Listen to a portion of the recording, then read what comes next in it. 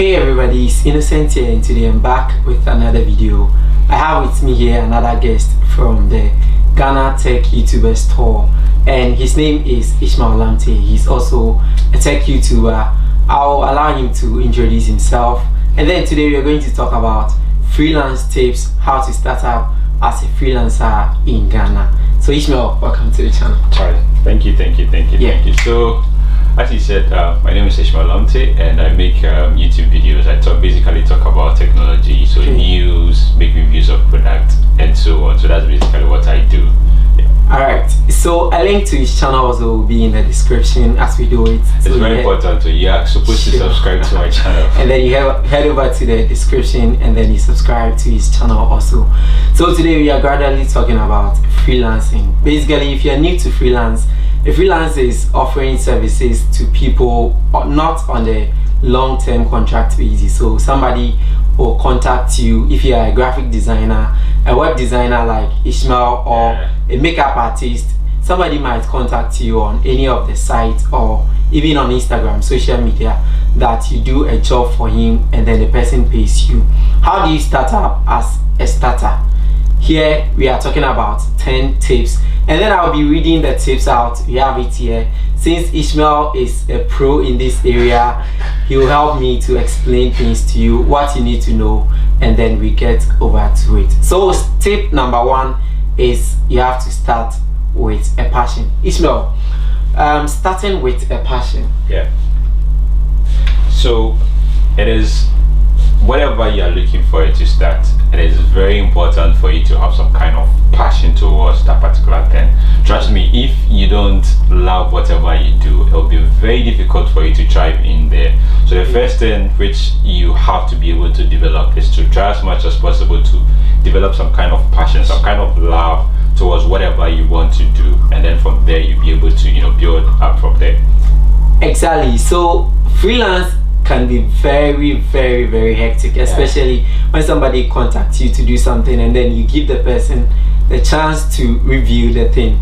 You can come again and again and again. So if you don't love exactly what you're doing, as time goes on, you are obviously going to get fed up, and then you might be tempted to even insult the client. So even starting, when you want to learn a particular skill, or you don't have a passion towards that particular skill, it becomes very difficult for you to be able to learn it and be able to do whatever you want to do in there. So passion is very important.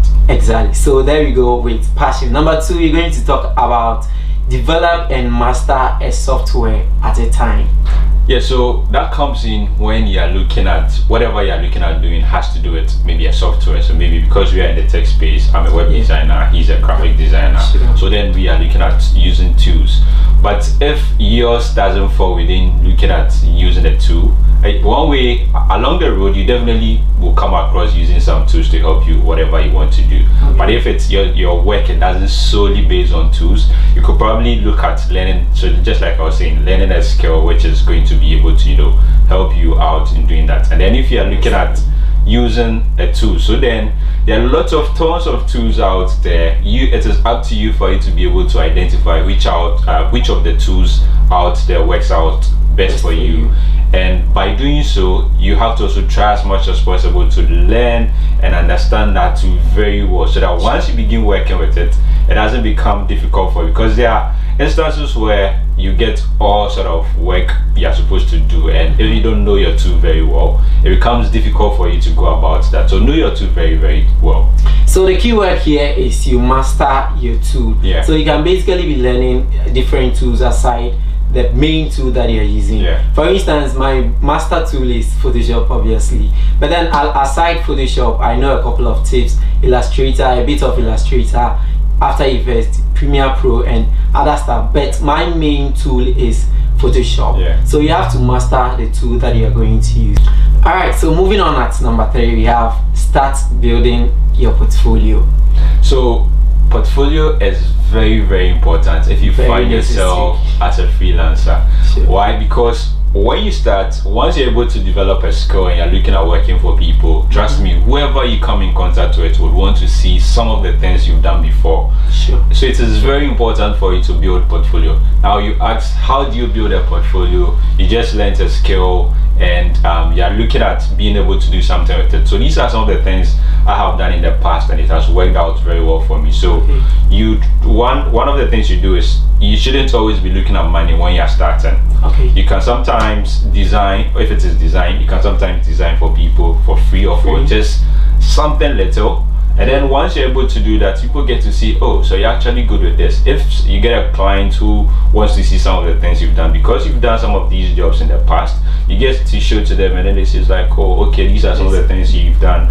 And then they get to know some of the things you are capable of doing. So it's very important at the initial stage. You shouldn't be looking so much about money. And then also social media. Now, we are almost everybody's on social media today. How do you leverage on social media to be able to promote yourself? So some of the designs you've done, you put on Instagram, you put on Facebook, Twitter, and the rest. So you give some small information about them and the rest, and then people see it and like, oh, okay, this guy can actually do that. So you should try as much as possible to also use social media to to your benefit, to be able to to build your portfolio. And then I think there are a couple of tools or sites out there that you get to, that's for designers, and then depending on what particular field you find yourself, you get to put something there. Even YouTube, YouTube is actually a very powerful tool in the sense that you get to make video about whatever you've done. People get to see it, and then they get to know some of the things you are capable of doing. So just like you make tutorials for a channel, I also make tutorials for my channel, and these has helped very, very well. So these are various ways you can build your portfolio, among others. All right, so most of the pros like ourselves will tell you to get a website, but then if you are starting as a beginner, you don't necessarily need a website. Instagram is a very good way to start up if you are looking out for something for a portfolio.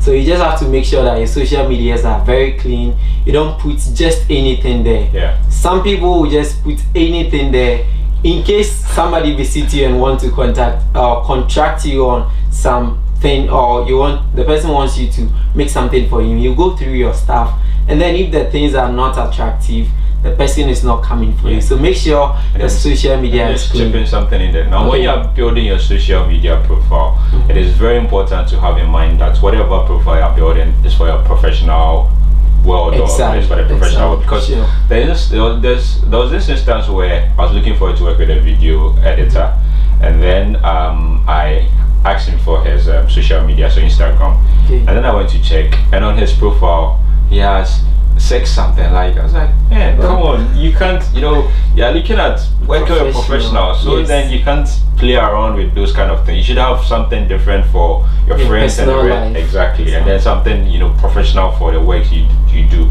And then one last thing has to do with trading your skill for something, in the sense that initially I was looking at starting a particular project where I was going to be using restaurants in Ghana, but I don't have the funds to be able to pay for a space over there. So this is what I was doing. I was looking at going to do, and I've had friends who have tried it.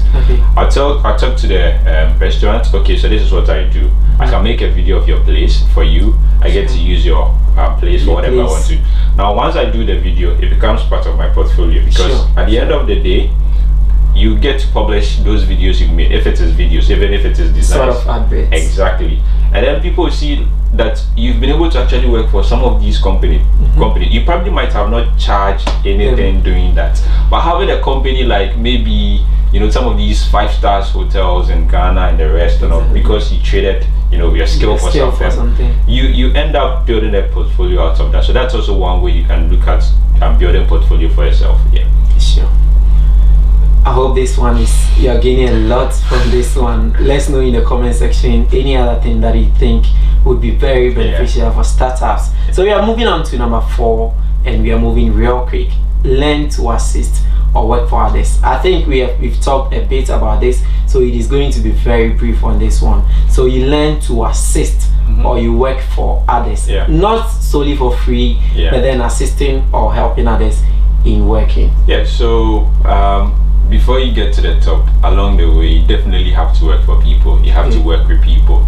You shouldn't be in a rush to get to the top. You have to allow yourself to learn through the process. So then you have to work with people. Even if it is internship, you offer your service. Internship, you probably may not get paid, but maybe you get something. But during that process, you also get to build yourself. You get to learn some of the things which are done in the corporate world or in the professional world. So at the end of the day, when you are fully looking at going maybe full with whatever you are doing, you can learn from some of these things that you've learned in the past to be able to help you with that. Okay, I'm sharing this. I actually got my first freelance client as a result of a work that I did for an old friend a very long time ago. That was my first client that I got. So it means working for some people, it doesn't always have to be money. You don't always have to look at money. Sometimes you have to assist friends. Just like I came all the way over to see Ishmael over here, it creates bigger connections for you.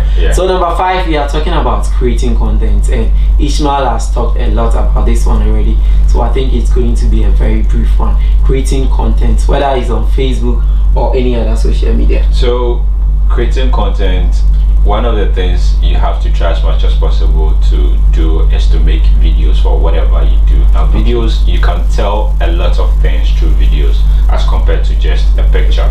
So then exactly, so if you're a makeup artist, and then you have some short videos of some of the how you go about your makeup work and the rest, people see it, they learn from it, they get to trust you because they know you actually you're professional within that particular area. So then you can do more. So that's one way you can go about creating content. Actually, I once read an article, and then it was like people who purchase things through videos are way higher than people who just read. Sometimes you go to an online shop, you read about the product, but that wouldn't even trigger you to buy. But then when you watch, how many people even read today? Exactly. We actually when it comes to reading, we are all lazy because you read. But when you watch a video, you see whatever you want to see, then you actually have the desire to go in for whatever it was in a video. So any space that you are, you can create content. YouTube is free. Any of the social medias is free, so you have to leverage that. We are moving on to number 6, and then it says network in person. So networking is very important. Necessary. So just this past Saturday, I actually went for this design experience, or some kind of event that brought together a lot of creatives, and then through there I was able to meet other people. Now what this does for you is that people get to know you, people get to see whatever you are doing. Now they can call on you whenever there's something within your space that you are doing for you to work on for them. So these are some of the things you get to benefit when it comes to networking. So you should see people, talk to people, meet people. Exactly. So I met Ishmael online. We've been talking for a couple of months, but then I had to travel all the way about 8 hours down here to meet him in person. It is very simple for somebody to recommend you when the person I meet in person than to recommend you when you are chatting only on social media. So leverage that one also. Number 7, real quick, attend conferences and events. So just like I was saying, through that I was able to meet a couple of people. I was able to learn so many things that I knew, some I didn't know. So those are some of the things you get to benefit when you attend conferences and the rest. Alright, so let's move on to number 8 then. Participate in online sections, especially when it involves question and answer. So let me use Quora for example. Quora is a very big space for you to share your knowledge with what others are really asking.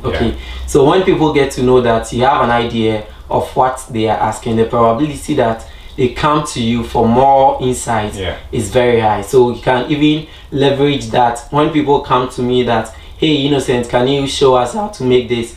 You can even use the content that you are creating to direct them to your site. So it is very important for you to participate when you are in groups and on other platforms. Exactly. So just like you're saying, I happen to belong to a couple of forums where I get to contribute to those forums by sharing my knowledge, and this has actually led me in gaining clients for myself, in the sense that, just like you're saying, people come to ask for more, and sometimes based on some of the questions some of these people are asking, I get to make tutorials out of them. They get to learn. I also get to make video courses. I get to create video courses out of some of this information people are looking for it to. So it is very good for you to try as much as possible to, you know, belong in forums if you happen to do something which is maybe design, even not necessarily design, because Quora doesn't, it's not just it's not about design. We are just basically using our fields to explain things. Yeah, so it doesn't matter the field that you are in.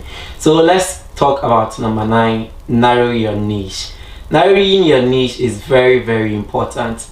Obviously, if you are starting, you might be tempted to try all sort of things. Everyone has done it before. Jack of all trades. Jack of all trades. You have to try almost all of them, but as you improve and you move on, you have to try and narrow your niche. In the graphic design field, you can't do all of them. At most, if you focus on 2 or 3 of them, that will be better for you than trying to do almost all of them. Yeah, so just like you're saying, it is very important for you to master one thing as compared to trying to get almost everything. When you master one thing, you become a professional within that particular space. You get to know more about that particular field, and it helps you go about whatever you do, you know, you get it. So it's very important to master, like develop your niche towards one particular thing, as compared to trying to learn almost everything. Yeah, sure. So the last tip for you, I hope you've enjoyed so much on this episode, but the last thing for you is to provide value. I believe this would have come a very long way, but I just wanted to put it to the last thing because it's very, very important. You have to provide value. In as much as you're looking at making money out of everything that you're doing, look forward to providing value, because that is the greatest thing of all. You can make about 2,000, 3,000 CDs from a project, or say even 5,000, but what are the chances that a customer is likely to come back or recommend you to another person? So you have to look at that. Ishmael will talk more on that. So providing value is very, very important, in a sense that you don't always have to look at the money aspect of whatever you are doing.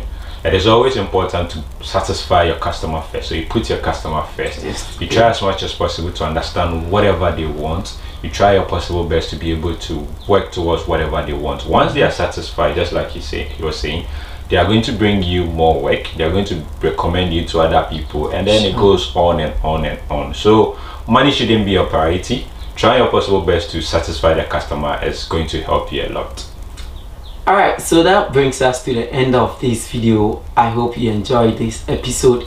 Let us know in the comment section what you think about this. Would you want to be seeing more of this? Would you want to be seeing more tips and tricks videos like this one? And would you want to be seeing more from Ishmael? Then head over to his channel, because he's got some great content over there. A lot more of this will be coming up on the channel. Final words, Ishmael. So it is very important to develop a skill by learning something.